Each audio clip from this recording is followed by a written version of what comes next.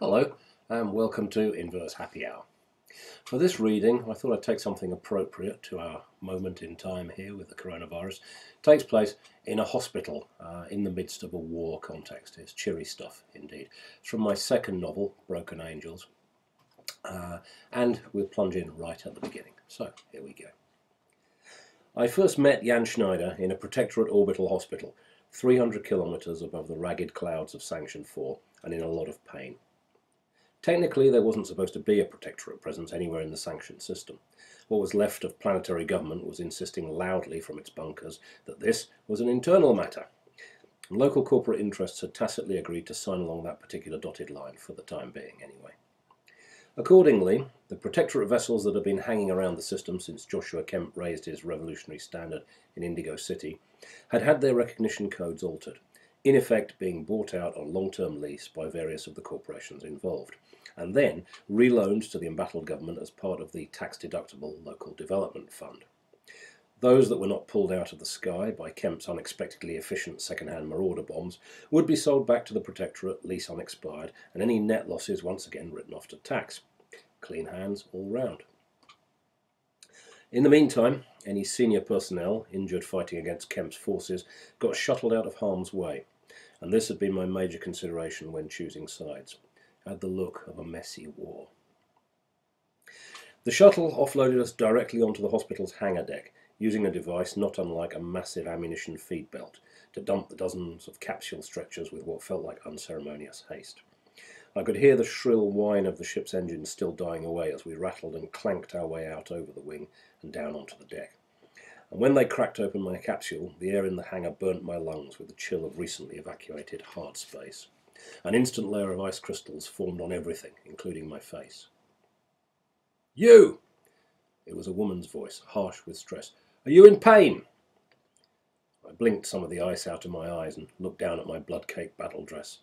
"Take a wild guess," I croaked. "Medic, endorphin boost, GP antiviral, here."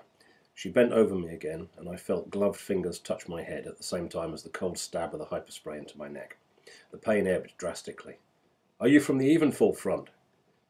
"No," I managed weakly. "Northern Rim assault. Why? What happened at Evenfall?"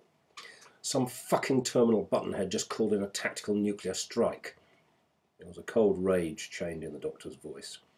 Her hands moved down my body, assessing damage. "Well, no radiation trauma then. What about chemicals?" I tilted my head fractionally at my lapel.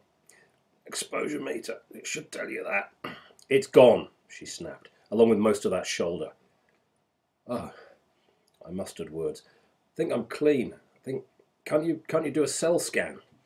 "Not here, no. The cellular scanners are built into the ward decks. Maybe when we can clear some space for all of you up there, we'll get around to it." Her hands left me. "Where's your barcode?" "Left temple." Someone wiped blood away from the designated area, and I vaguely felt the sweep of the laser scan across my face. A machine chirped approval, and I was left alone. Processed. For a while, I just lay there, content to let the endorphin booster relieve me of both pain and consciousness, all with the suave alacrity of a butler taking a hat and coat. A small part of me was wondering whether the body I was wearing was going to be salvageable, or if I'd have to be re-sleeved. I knew that Carrera's Wedge maintained a handful of small clone banks for its so-called indispensable staff, and as one of only 5 ex-envoys soldiering for Carrera, I definitely numbered among that particular elite. Unfortunately, indispensability is a double-edged sword. On the one hand, it gets you elite medical treatment, up to and including total body replacement. On the downside, the only purpose of said treatment is to throw you back into the fray at the earliest possible opportunity. A Plankton Standard grunt, whose body was damaged beyond repair, would just get his cortical stack excised from its snug little housing at the top of the spinal column, then slung into a storage canister, where it would probably stay until the whole war was over. Not an ideal exit, and despite the Wedge's reputation for looking after their own, there was no actual guarantee of re-sleeving. But at times, in the screaming chaos of the last few months, that step into stored oblivion had seemed almost infinitely desirable. "Colonel! Colonel! Hey, Colonel!" I wasn't sure if the envoy conditioning was keeping me awake, or if the voice at my side had nagged me back to consciousness again. I rolled my head sluggishly to see who was speaking. It seemed we were still in the hangar. Lying on the stretcher beside me was a muscular-looking young man with a shock of wiry black hair and a shrewd intelligence in his features that even the dazed expression of the endorphin hit could not mask. He was wearing a wedge battle dress like mine, but it didn't fit him very well, and the holes in it didn't seem to correspond with the holes in him. At his left temple, where the barcode should have been, there was a convenient blaster burn. "You talking to me?" I asked him. "Yes, sir." He propped himself up on one elbow. They must have dosed him with a lot less endorphin than me. "Looks like we've really got Kemp on the run down there, doesn't it?" That's an interesting point of view. Visions of 391 platoon being cut to shreds around me cascaded briefly through my head. "Where do you think Kemp is going to run to? Bearing in mind this is his planet, I mean." Well, I thought I wouldn't advise that, soldier, thinking. "Didn't you read your terms of enlistment? Now shut up, save your breath, you're going to need it." Yes, sir, sir." He was gaping a little, and from the sound of heads turning on nearby stretchers, he wasn't the only one surprised to hear a Carrera's wedge officer talking this way. Sanction 4, in common with most wars, had stirred up some heavy-duty feelings. "And another thing," I told him. "Colonel, this is a lieutenant's uniform, and Wedge Command has no rank of colonel. Try to remember that." Then a freak wave of pain swept in from some mutilated part of my body, dodged through the grasp of the endorphin bouncers posted at the door of my brain, and started hysterically shrilling its damage report to anyone who'd listen. The smile I had pinned to my face melted away, the way the cityscape must have done at evenfall with the tactical strike, and I abruptly lost interest in anything except screaming. Doesn't get much happier from there on in. To start, just tell me how you're doing, what you're doing to keep yourself occupied these days. We're all stuck at home. Anything you're watching or reading? Oh no, I got a lot to do. I mean, I've got a book to read, got a comic book to edit, plus running a house, homeschooling my kid now because he's not at school.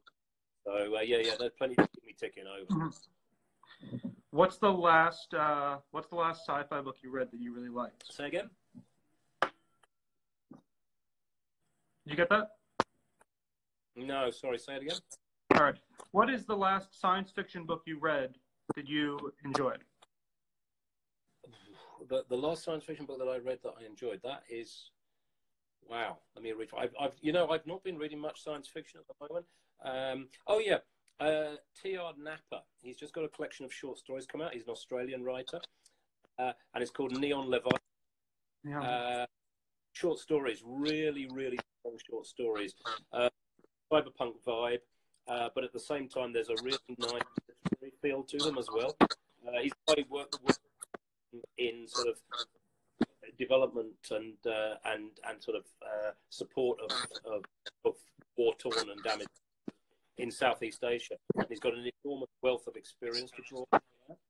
So it's really engrossing, really beautifully written, which is great. I mean, you can't get enough of good literary writing, but again, it's got that really hard-edged cyberpunk feel to it, and some really odd angles, stuff that you don't see coming, which I really enjoyed it. It's the best short story collection I've read for quite some time.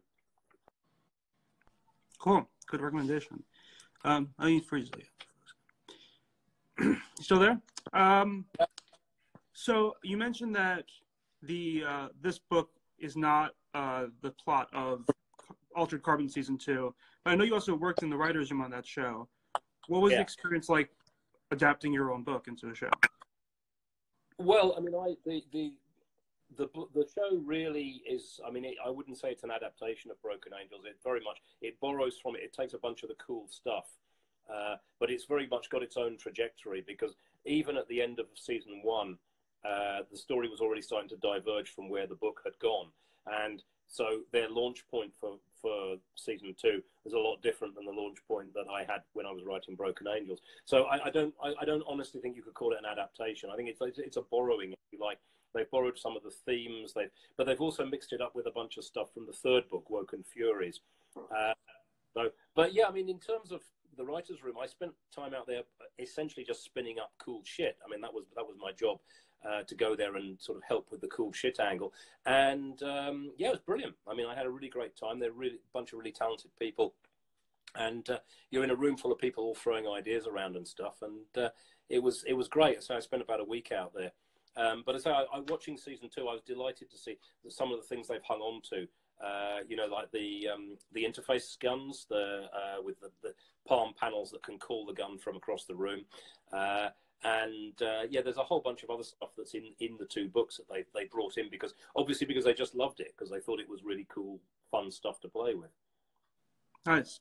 For anyone tuning in now, we're asking questions with Richard Morgan, author of Altered Carbon, those books. If you have anything, please let us know. I'll relay those questions. I have something more broad, which is, what do you think the role of science fiction can be at a time like this, when the world is a little scary? What value can fiction like this bring to the world? Well, I think the thing is that over the last 10 years or so, science fiction has really become the only fiction that addresses the real world context anymore. To a real extent, we live in science fictional times, and in order to address that, in order to address the contemporary context, you pretty much got to be writing science fiction, or at least you've got to be writing with a science fiction in your work, I think.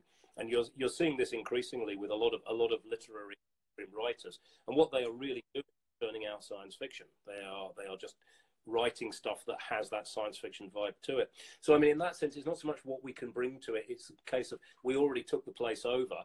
What we now do. Yeah. We got one question from Anonymous Brand. Would you rather be an android with a heart or a human without one?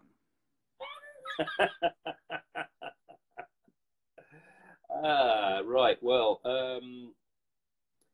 I don't know. I have a feeling that we're going to reach a point in which we're going to become post-organic, in the sense that there won't actually be a big difference between what we consider to be organic material and what we consider to be, mechanisms and machines, because increasingly we're beginning to work at the nano level, and so we're, rather than build things, we're increasingly starting to grow them. Or print them out, if you like, as well. So I reckon that's probably that issue of being an android or a human. There's going to come a point when that's going to be almost, it'll be like Blade Runner. The two will be indistinguishable. It will be almost impossible to tell one from the other. In terms of having a heart, yeah, heart's a useful thing to have. As long as you don't use it too much, you've got to keep it protected. True. Another one from the audience. What do you prefer, Star Wars or Star Trek? I'm not keen on either, to be honest. I mean, I enjoyed the Star Wars, the original trilogy when I saw them when I was a kid and a teenager. Didn't go back for the second trilogy, and I saw The Last Jedi a little while ago while I was in LA. In fact, It was all right, but it's just the problem for me is that I was watching movies like that in the late '70s, and then between Return of the Jedi, between Empire Strikes Back and Return of the Jedi, there was this gap of, 2.5, 3 years. In that gap, I saw Alien, Mad Max, and Escape from New York. And it's like, that's game over, man. Yeah, it's tough to compete. Star Wars, it's for kids. What's your favorite sci-fi movie? Or do you have one? What's your favorite sci-fi movie? Science fiction movie? Well, it's a difficult one. I mean, I think Blade Runner has to win just in terms of sheer number of times I've watched it. I must have watched Blade Runner, the original Blade Runner. I must have watched that movie 20, 25 times in my life. And I do think that when it came out, it was, the densest and most powerful imagining of a future that any of us had ever seen on a screen. It still looks futuristic now. I mean, it's obviously got there are some clunky things, like there are no mobile phones. TDK and Pan Am are big names on the neon skyline. But apart from that, it still looks pretty futuristic, and I think it really captured something and went on to actually shape an entire generation at all sorts of different levels. So it's pretty hard to see anything that competes with that. I mean, I was also a huge fan of the first two Mad Max movies, but although I love those movies, I don't think you can say that they have anything like the cultural imprint that Blade Runner has. So there are a lot of science fiction movies that I love. I mean, the second Blade Runner I loved as well. I thought Arrival was very impressive. There are, I could make a very long list, but I think Blade Runner is still the one because Blade Runner kind of defined what the future was going to look like for my generation, and it was certainly that and William Gibson's writing were the twin sort of boots in the arse that I got to get on with trying to write what I wanted to. I mean, Blade Runner and Gibson are all over Altered Carbon as influences. Anyone who's read it will, of course, see that very clearly. Someone else just asked, if you woke up in the year 2400 and it was an Altered Carbon reality, what would you do? Would you be terrified or would you be excited? Well, it depends very much on what kind of sleeve I was wearing, I think. Good point. Yeah, I mean, one of the great things about dystopian fiction is, generally speaking, you tend to have a protagonist who's equipped to cope. That's very important, that. So, if you're wearing a very, very, specced up sleeve that can handle itself and you're hard-boiled enough, then, it'll be fine. I always figured that, even if Kovacs had not gone to work for Bancroft the way he does in Altered Carbon, he probably would have found a whole bunch of other ways to make himself useful, kind of sort of ex-military enforcer types. They're always got, there's always some way, some work for them to do. So I think with Altered Carbon, and obviously Blade Runner is a huge cyberpunk story, I think Altered Carbon really did help reinvent and bring cyberpunk back into the mainstream a bit. Do you feel that's true, or do you feel you've seen more cyberpunk?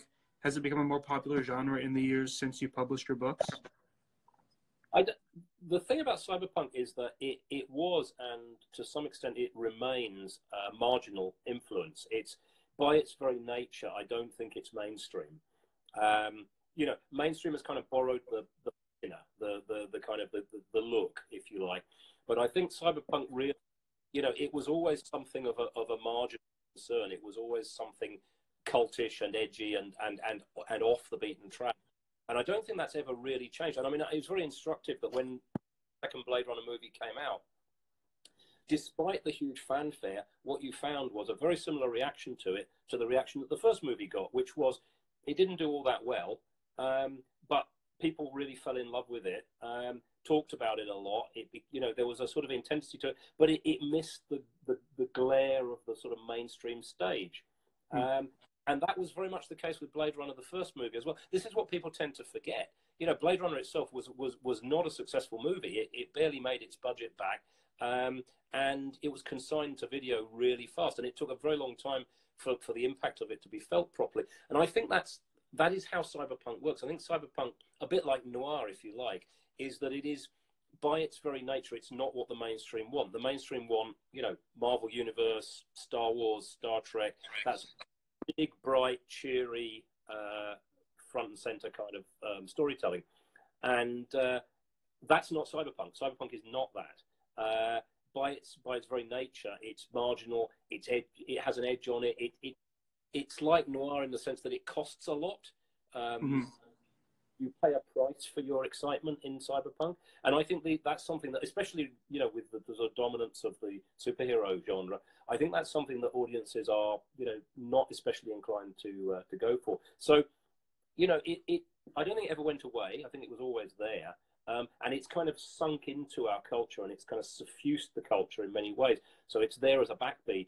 But I don't know that it has ever been or ever will be super popular, because I think it has some hard edges to it that the mainstream audience tend not to like. I think you're right. Well, on that note, I think that it's probably time to wrap this up. I don't want to take any more time, but I'm really thankful for you for helping us launch this series. No worries. And good luck with all the stuff you're working on. I'm sure it'll be great. Have a good night and stay safe. Yeah. Cheers.